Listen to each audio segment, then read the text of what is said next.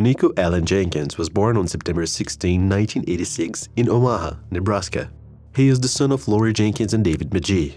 He was in several mental health treatment centers as a child, after witnessing and even being a victim of various traumatic situations before the age of 8. At that time, he underwent psychiatric evaluation at the Richard Young Methodist Hospital, where they collected details regarding the events that occurred in his home and that were responsible for his traumas. Nikko suffered abuse, violence, and was also exposed to drugs. In the records of the same hospital, it is said that Lori Jenkins, Nikko's mother, was aware of the situations to which her son was exposed.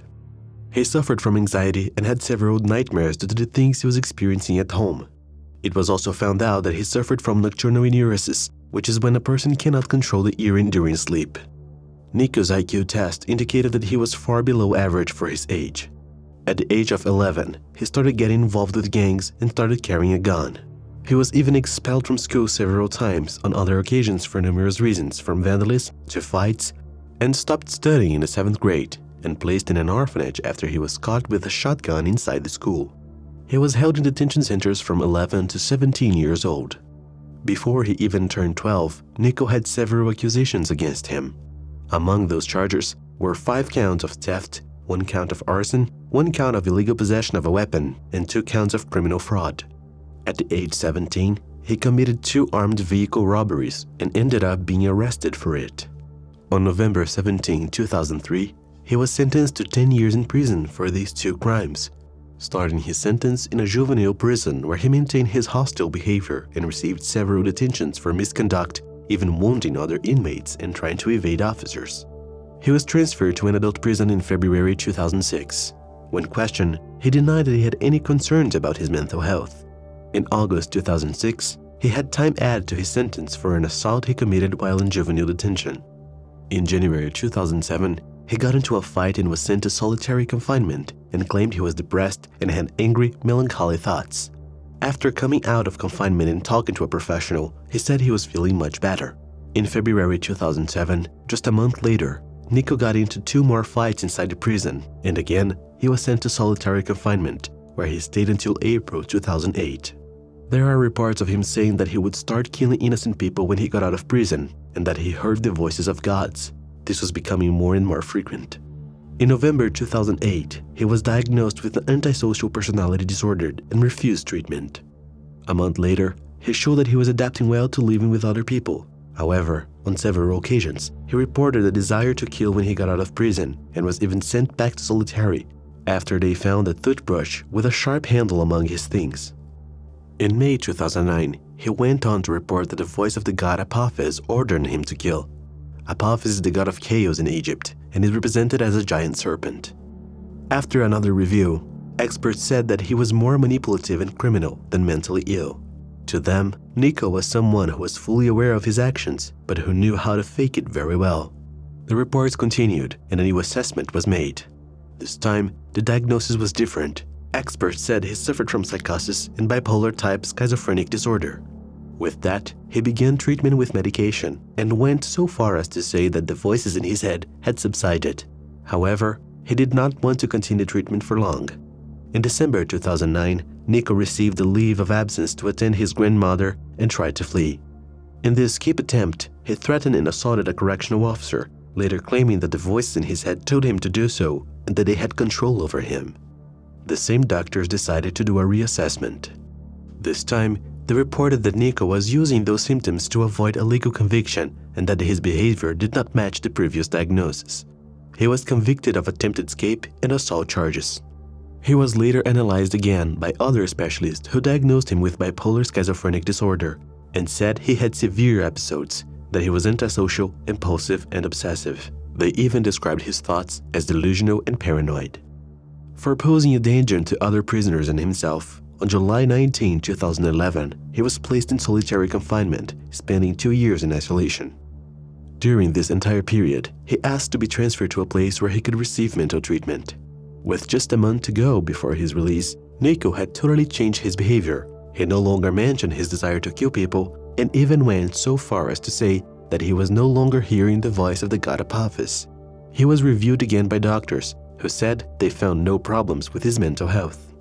prior to his release, Nikko's own girlfriend sent a letter to the prison asking them not to release him due to his mental issues. However, even so, on July 3, 2013, Nikko was released from prison, and as was to be expected, the worst happened. On August 11, 2013, just 12 days after his release, he killed 2 people. The victims were Jorge Carriga Ruiz and Juan Uribe Pena. They were lured to a place called Spring Lake Park, thinking they were going to meet up with 2 of Nikko's relatives. However, when they got there, both were shot in the head. After committing the crime, he went through the victims' pants pockets and stole the money they had. On August 19, 2013, 8 days later, Nikko committed another crime. This time, the victim was a man named Curtis Bradford, who had been his cellmate. It is said that in prison, Nikko called him my little brother. With the help of his sister, Erica Jenkins, Nikko lured Curtis, calling him to help them in a robbery. First, Erica shot him, and later, Nikko executed. On August 21, 2013, Nikko made his 4th victim, 33-year-old Andrea Kruger, a mother of 3 who was returning from work. She was taken from her vehicle by Nikko and shot multiple times. After that, he got into her car and left the scene, with his accomplices following him in the car behind. They later abandoned the victim's car and tried to set it on fire, but didn't succeed. In just 10 days, Nikko took the lives of 4 people. On August 30, 2013, exactly 1 month after his release, he was arrested again. He pleaded guilty to all the crimes, but said that the responsibility was on the Nebraska prison system that released him despite knowing he had mental problems. He went on to say that he did everything he did at the behest of the serpent god Apophis. Because there are still doubts about his mental condition, the sentence took almost 4 years to come out. During this time, bizarre things happened. In 2015, Nikko needed 27 stitches in his genitals after self-mutilating himself in an attempt to look like the god Apophis. This only a few weeks after having engraved the number 666 on his forehead, known as the Mark of the Beast. The numbers were reversed on his forehead due to him not realizing the mirror effect.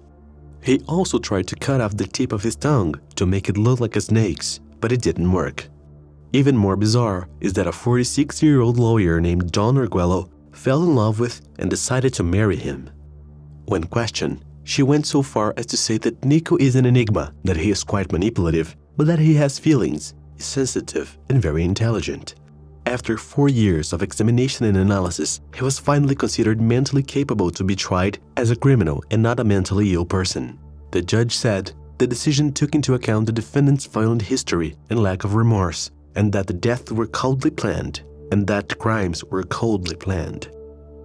In May 2017, Nikko Jenkins was sentenced to death penalty. He was also sentenced to 450 years in prison for carrying a weapon in connection with the crimes. Upon receiving his sentence, he had no expression or reaction and remained quiet as if nothing had happened.